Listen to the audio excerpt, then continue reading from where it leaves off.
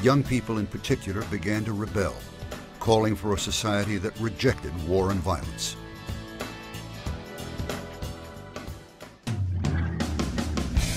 In June, the Beatles officially ushered in what would later be dubbed the Summer of Love with their hit song, Sgt. Pepper's Lonely Hearts Club Band.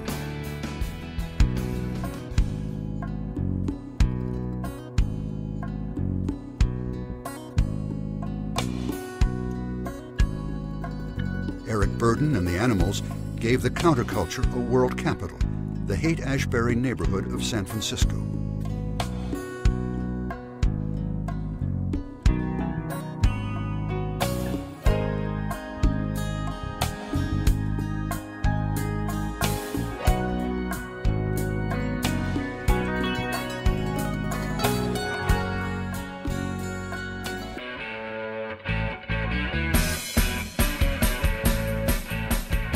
Millions of young Americans had grown up in an era of unparalleled affluence.